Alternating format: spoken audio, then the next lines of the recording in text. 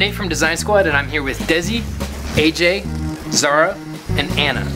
All of us are designing different balloon cars. It's got a carton for a body, half a plastic cup, 4 foam balls for wheels. I think big DVD wheels will roll really easy. Go!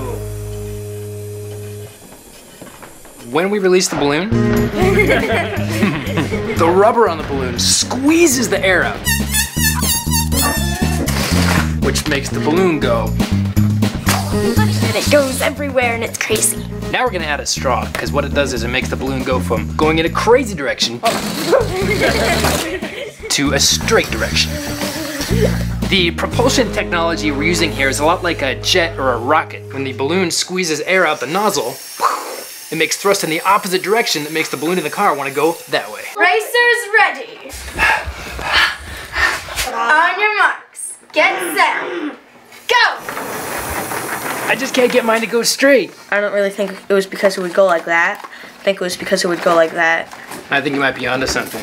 This side-to-side motion made it not go straight. So I took this front axle and I changed its angle just a little bit, so hopefully it corrected it and now it goes straight. AJ, I challenge you. Racers, get your engines pumped. Go! Oh no, they're both going. Good race. Go. Go, go, go, go, go, go! Yay! I won! I have an idea of how we can scale this up a little bit. What I've got here is a fire extinguisher attached to a tricycle. Balloon car. But with a little more pressure involved. So let's try this out.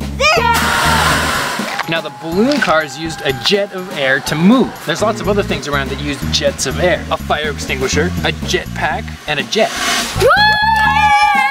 Don't try this at home. Just make a balloon car at home. Instructions to build your own balloon car are on the Design Squad website.